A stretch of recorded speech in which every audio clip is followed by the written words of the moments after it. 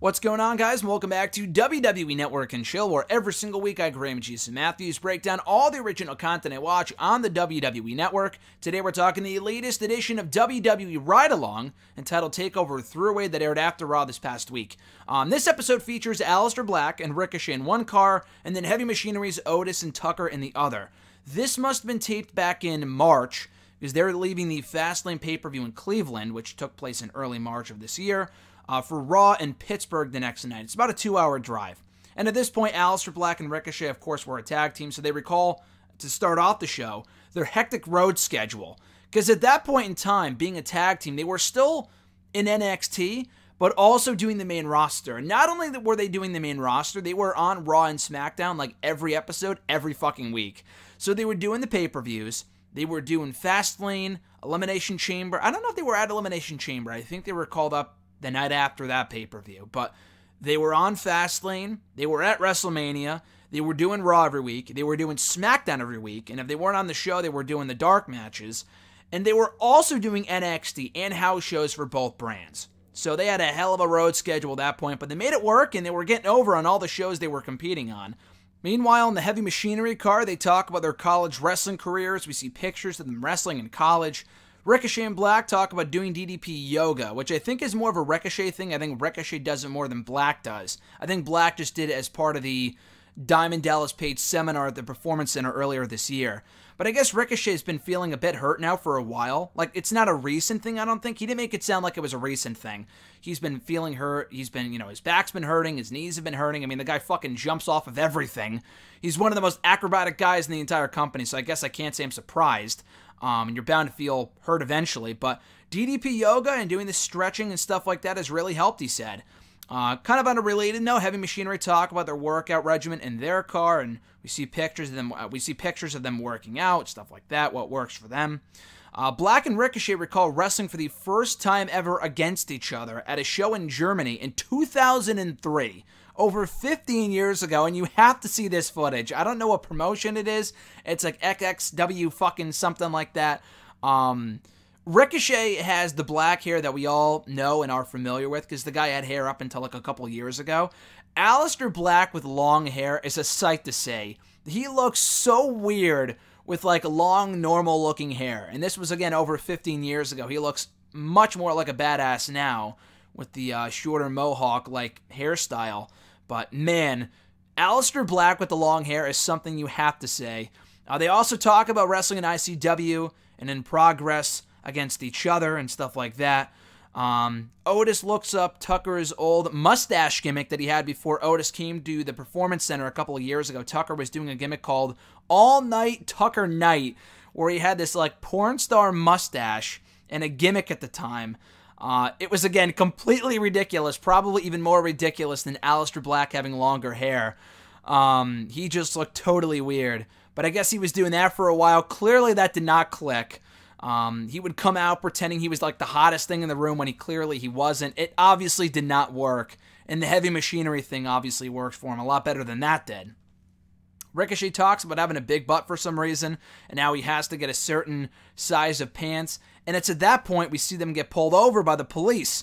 So we'll never know what the end of that conversation would have sounded like, with Ricochet talking about his physique and his butt size for some reason. So more on that in a second. Meanwhile, Otis and Tucker go through a booth, like one of those toll booths on the highway, and Otis like tries to flex to the person in the booth, but they don't notice him, and he's a bit, let down by that. So anyway, Black and Ricochet get pulled over. I don't think it's because they were going fast. Black did say at one point, he's like, I'm going to like 100, which is really, really fast. But I don't think that's why they were pulled over. I think they were just pulled over because the cop saw the camera in their car. And he was like, what's going on here? So they get pulled over. We see the conversation with the cop. I didn't think they would show it because they cut it off to Heavy Machinery in their car when we see the cop approaching Black and Ricochet. But we see the rest of that conversation and what that ended up, looking like. The cop's face is blurred out, and he was just wondering why there was a camera in the car and what the hell they were doing.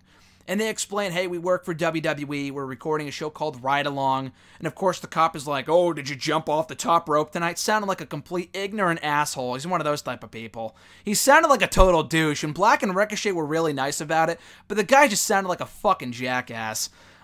So we see that. Tucker talks about his daughter just being a great dad. Black and Ricochet, on a related note, talk about how supportive their parents were of their wrestling careers. And Ricochet, I had no idea, is a dad. He talks about how he just wants to inspire his son, be just a big influence on his son. But yeah, he has a kid. I have never seen any pictures of Ricochet with this kid. It must have been obviously from a former marriage or something, because he didn't have a kid with Casey Catanzaro, so I don't know where that kid came from. But yeah, he's a dad. The kid looks like at least he's a couple years old, so that's cool. Heavy Machinery gave credit to Scotty 2 Hotty for obviously Otis doing the whole worm thing, and Otis recalls the origin of him doing the worm and how growing up no one wanted to dance with him in the high school dances, so he would get down, do the worm, and that's how he got popular in school. I have no idea whether that's actually accurate, but it was just funny to hear him tell that story. Anyway, Ricochet talks about how he feels he's found his person, his match, his one, in Casey Catanzaro, and he just praises her and how great she is for him and how happy she makes him, all this other cool stuff, and how he just feels he connects with her. And Aleister Black's in a very similar place. He said that he was always that person who said that he would never get married, never have kids, but then all it takes is that one person to change all of that, and he found that person in Zelina Vega, who he said touches his soul. The exact words that Aleister Black said, something I never thought I would hear him say, but it was really cool to hear him say it. And he ends up calling Zelina too, on the phone. I guess she's in another car, not doing Ride Along, but she's also on their way to the same hotel, because we see her a little later on in the episode, at the end of the episode, arriving at the same hotel that Black and Ricochet are at. And they're just on the phone, shooting the shit about how Zelina Vega hit R-Truth with a super kick at the same pay-per-view that they competed on at Fastlane. And Black says that his dad is in love with Zelina Vega, his wife, and how she sent him a picture of him kissing a dolphin. She sent a picture to Aleister's dad of Zelina kissing a dolphin, and he said, oh, how lucky. I wish I was the dolphin, or something dumb like that. And then Aleister Black goes, oh, Dad. Just dumb shit like that. I just thought that was hilarious. Otis talks about Mandy Rose and their weird fascination. I don't know what the fuck's going on there. That was something that dated back to NXT.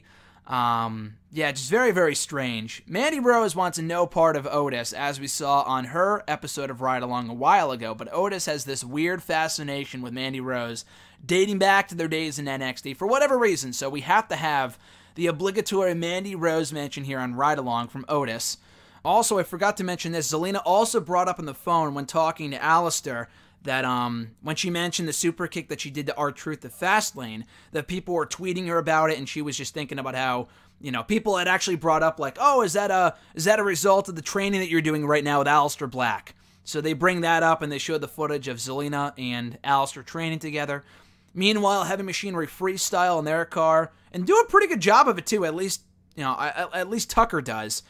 And then they all arrive at the hotel. Aleister Black meets up with Zelina Vega, and then Heavy Machinery also arrive and then eat their food before walking into the hotel. So a very entertaining episode, as always, of Ride Along TakeOver Thruway. Be sure to check it out on the WWE Network, featuring Aleister Black, Ricochet, and Heavy Machinery. This show never disappoints.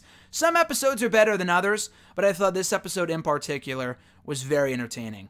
And of course, guys, thank you for checking out this episode of WWE Network and Chill. Very much appreciate the support. Be sure to like the video, drop a comment, share the video, and subscribe to the channel for more content. We'll be back this weekend with my review of Season 2, Episode 2 of Ms. and Mrs., which aired this past week on the USA Network. Until then, guys, have a great rest of your weekend. I'm Graham G. Matthews, and I'll catch your ass down the road.